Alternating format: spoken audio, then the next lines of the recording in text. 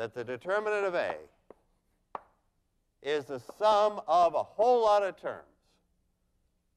And what are those terms? And is it a plus or a minus sign? And I have to tell you which it is, because this came in the 3 by 3 case, I had how many terms? 6, and half were plus and half were minus.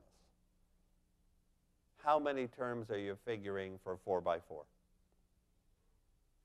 If I get 2 terms in the 2 by 2 case,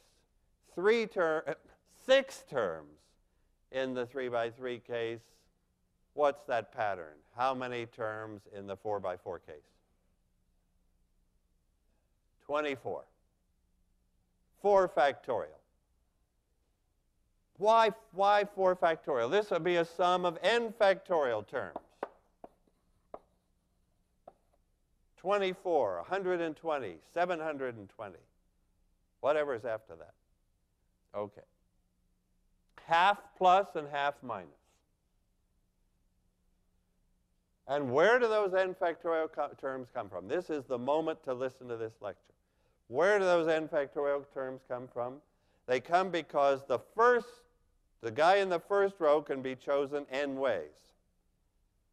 And after he's chosen, that's used up that column. So the one in the second row can be chosen n minus 1 ways.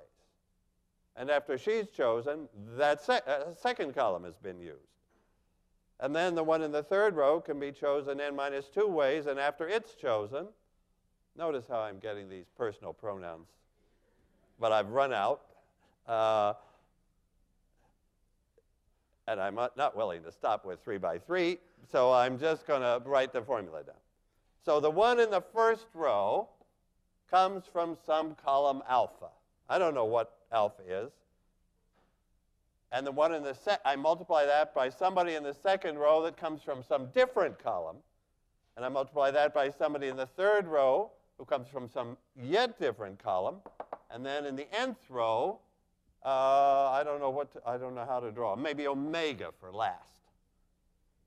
And the whole point is then that those column numbers are different, that alpha, beta, gamma, omega, that set of column numbers is some permutation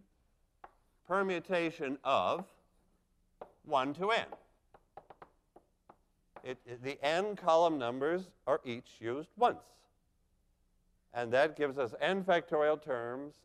And when I choose a term, that means I'm choosing somebody from every row and column. And then I just like the way I had this from row and column 1, row and column 2, row and column 3. So what was the alpha, beta stuff in that for that term here? Alpha was 1, beta was 2, gamma was 3. The permutation was the trivial permutation, 1, 2, 3, everybody in the right order. You see that formula? You see why I didn't want to start with that the first day, Friday. I'd rather we understood the properties, because out of this formula, presumably, I could figure out all these properties. How would I know that the determinant of the identity matrix was 1, for example, out of this formula? If A is the identity matrix, how does this formula give me a +1? You see it, right? Because almost all the terms are zeros. Which term isn't 0 if A is the identity matrix? Almost all the terms are 0 because almost all the A's are 0. The only time I'll get something is if it's A11 times A22 times A33. Only the permutation that's in the right order will give me something. It'll come with a plus sign, and the determinant of the identity is 1. So